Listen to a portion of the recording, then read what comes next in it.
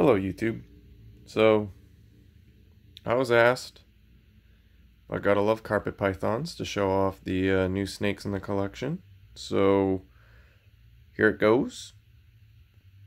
So, as you guys can see right here, most of you should be able to identify this snake rather quickly. For those of you who cannot, this is a baby western hognose snake. This is a male. His name is Loki. I know that is like one of the most common names for snakes, especially even for hognose snakes, but the name fit, so that's why we named him that. So, and the reason being why it fit is because this little guy caused a little bit of problems, because as some of you may or may not know, I'm very finicky about certain things, and one of those things is the number of snakes that I have, and number of males, and number of females. I like everything to be even. Don't ask why. I'm just kind of weird like that. So, here's Loki. Just a normal western hognose snake. My girlfriend and I were, excuse me, I gotta itch my nose. My girlfriend and I went up to a pet store that allegedly had a lot of very small babies. And when we went to the pet store, they had very little stuff. It was a really nice pet store, but they just didn't have much. And we were talking to them because my girlfriend was like, hey, I wanted to see some of the baby western hognose snakes. I heard they were really, really tiny here. They're like, oh, well, we brought them all to Repticon. And we were like, wait, what? Like, yeah, Repticon. And we're like, oh, where is it? And they're like, Jacksonville. And we were in Jacksonville visiting the pet store. They're like, where? And they're like, oh, it's like 15 minutes from here. So neither of us knew it was happening, so we both went. And we searched around everywhere looking for a hognose snake, saw every table, saw nothing. Then we went back to another table because I was like, hey, let's go back around. So we do, and then we bump into a table, and then bam. These guys had this little male there. And my girlfriend wanted a male because she wanted a little small snake because she thinks they're really, really cute. So yeah. So that's the story of Loki. And then, of course, my girlfriend said it wouldn't be fair if she got a snake and I didn't get one. So we went looking around and couldn't find anything that I really, really liked. I almost got a blue beauty rat snake, but I really got to be careful about where I get one of those from because I want to make sure it's a certain kind, so that way I get, you know, kind of the looks I'd be looking for if I was going to get one. So I didn't end up getting that. Excuse me, just burped. But I did end up getting another snake. And then another snake as well, and we'll get to that in a couple minutes. So, here he is. There's Loki. If it'll focus on his face. There he is. If I didn't mention, he's about a month old. So, he's very, very tiny right now. But, so then I decided, because I was planning on getting 2 snakes instead of just one, without my girlfriend finding out. I'll get into that in a little bit. And, I was like, oh, well, she can't get angry if I get her another one. So, I was on kingsnake.com, and I came across this little guy. So, this is another western hognose snake. This one is a high white axanthic. Possible het snow, I think, but I don't really care about that because my girlfriend and I aren't planning on breeding hognose snakes. And this one is a male as well. Like I said, couldn't ruin my numbers, and I'll get to that in a minute. But yeah, so here's this little guy. He's a little bit bigger than the other one. And believe it or not, he was born in July, whereas the other one was born in September. No, October. Yeah, the other one was born in October. So, yeah, this guy's kind of small, but he did come from a big bloodline. Sorry, I got to itch my eyebrow. So he did come from a bigger bloodline, so we'll see what happens. His dad's pretty big, and his mom was very, very, very big. But I got this guy for a super sweet deal. So I decided to get it for her. She was upset when she saw the picture of him, and then she saw him in person, and she was no longer upset with me. So here he is. He's got that little upturned snout. Oops. It won't let me focus. There he is. As you guys may or may not know, I'm not a fan of the small snakes at all. It's not that I don't think they're cute or anything like that. It's just that I prefer the larger snakes. Just because my whole childhood I'd find little guys all the time. So I just never was interested in keeping them because I used to find stuff about that size all the time. So it wasn't exciting to me. I like to keep things that, I can't find in the area.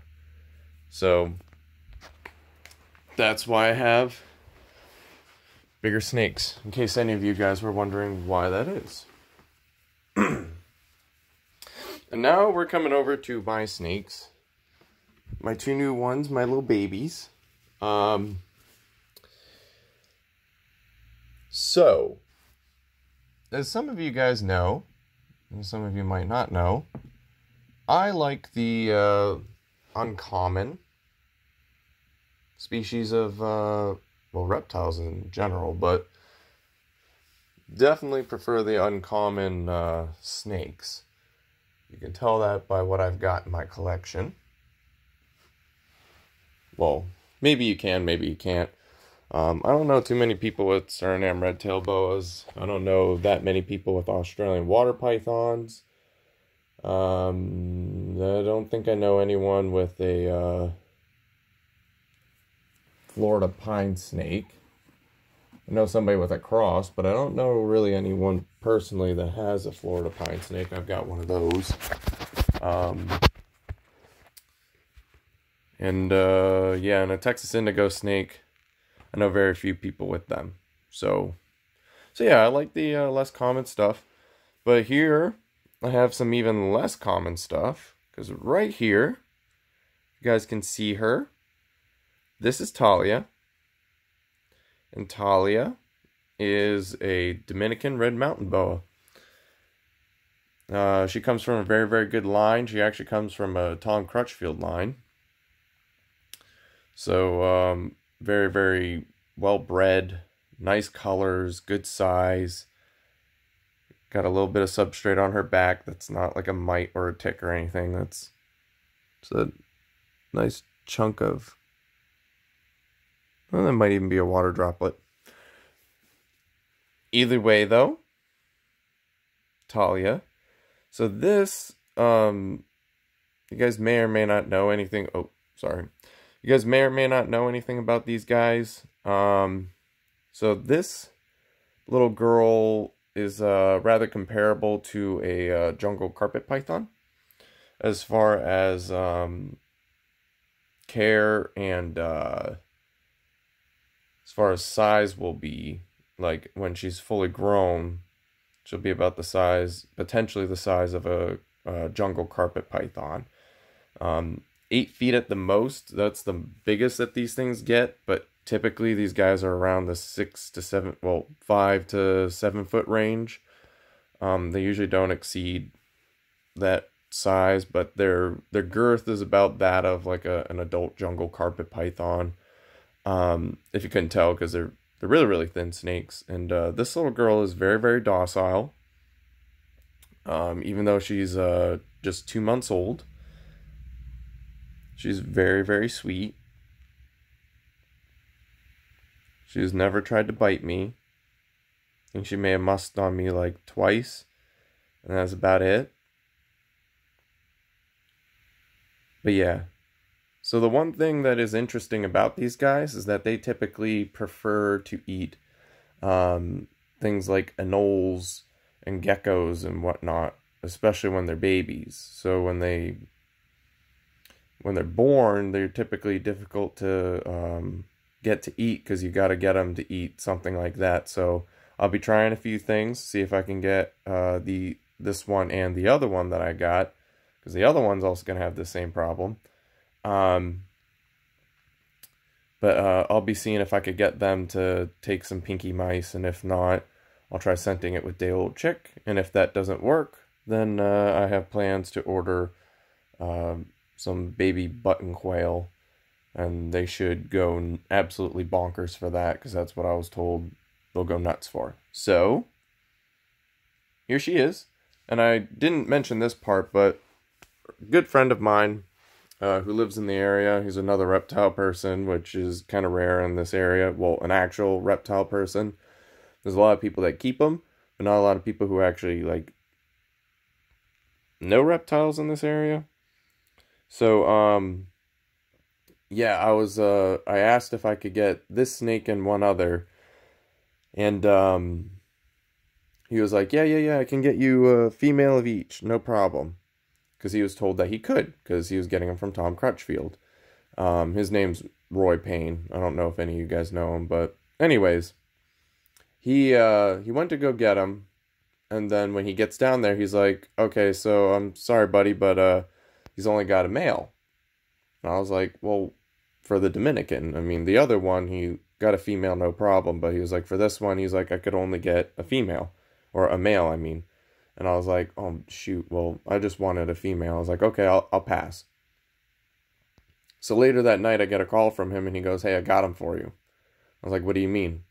And he was like, I got you both. And I was like, oh. And he's like, yeah. He's like, I worked out a deal. So he now has a male Dominican red mountain boa from a different parents. And I have the female, because Tom was trying to sell them as a pair. Obviously, I don't really care about having a pair at all. So my friend ended up getting the male.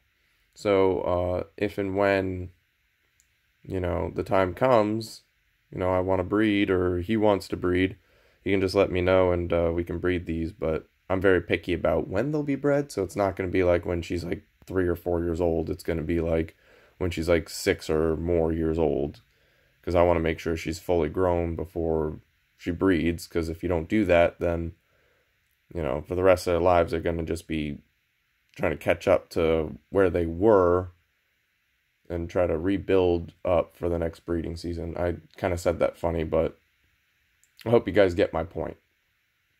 So anyways, though, that's Thalia, my little Dominican. Chilobothros striatus. Used to be Epicrates striatus. If you don't know anything about Epicrates, that's the family that rainbow boas are in, actually. But these are West Indies boas. I almost said boa constrictors. They are constrictors, but they're West Indies boas. And very, very sweet. I like them a lot. They're cute little guys. They're in small tubs right now, but they'll be in bigger tubs as they get older. And up next, we have my little pistol.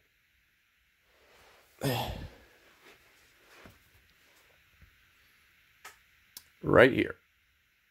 The last, but most certainly not least, in my opinion. This, for any of you guys who don't know, this is Chilobothros subfluvis. I just made myself look like an idiot. Yeah, Chilobothros subfluvis. Something like that. Which is the Jamaican boa, for those of you who are waiting for me to answer that. Very, very, very neat snake. These guys are going to get closer to the size of like a coastal carpet python. This one is a day younger than that Dominican red mountain boa. Hopefully you guys can see the size difference. You might see that there. I'm pretty sure that is P. Also a very, very sweet snake. The only thing about her is she has tried to nip me a couple times, and she has musked on me quite a few times. But otherwise, she's very sweet. Her her bites are very, very pathetic. I would show you, but I don't want to stress her out. But when she lunged up at me, it was not very impressive. Let's just say that. Very, very, very unimpressive. If I was a predator and she was biting at me like that, then yeah, she wouldn't be living too long, because it was not very scary. I almost let her bite me because I was like, okay, that's kind of adorable. You can go ahead and do that. So the funny thing about this snake that I wanted to mention real quick, also a West Indian boa, just like the Dominican Red Mountain. But the funny thing about this one is, as you can see, she's got a ton of oranges. Oh, I didn't mention her name. Her name is Kali. Oh, and I think I forgot to tell you guys the name of the second hognose snake. The second hognose snake's name is Odin. Back to this. So this is Kali. Kali is she's a Hindu goddess. Thalia is a Greek goddess of poetry, and this one, I forgot what the name was, what the goddess is goddess of, but this is Kali, Hindu goddess. So when she reaches adulthood, this upper part of her is going to turn more of like a yellow with like kind of blackish patterning, and her tail is actually going to turn out to be black. Looking at the pictures, it kind of reminds me of a Bredli python, just with a yellow instead of like a reddish orange. Which, speaking of, I was just looking up at my Bredli python, and my Bredli python is very, very big compared to what he was last year, and he's very, very beautiful right now. He's starting to really get his adult colors, which I'm very impressed by, so that's pretty cool too. But this is Kali. She's a sweet little thing. Like I said, she'll be getting probably around 7 to 8 feet. Could even hit 9. More likely than not, going to be around the 7 to 8 foot range. So a bit bigger than the Dominican Red Mountain. I mean, unless the Dominican ends up being kind of a behemoth. But more likely than not, this one's going to be a little bit bigger. Whew. Excuse me, everybody. But anyways, I want to show you guys the new babies. Because gotta love carpet pythons. Gay, if you guys know her as her actual name. She wanted to see them.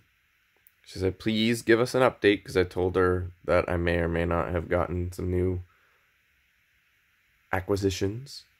So, here they are. Here you go, Gay.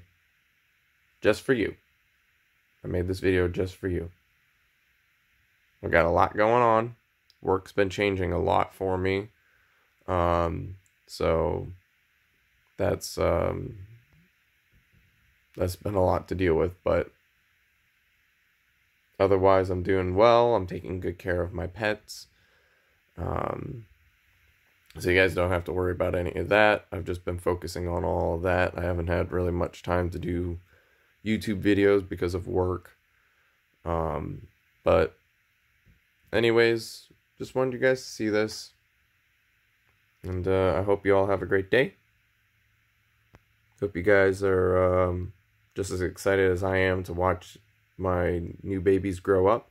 And my girlfriend's 2 snakes too, because I mean, most people love hognose snakes, so I don't see why you wouldn't enjoy it. So, anyways, that's all for the new ones, and I'll catch you guys in the next video. Take care.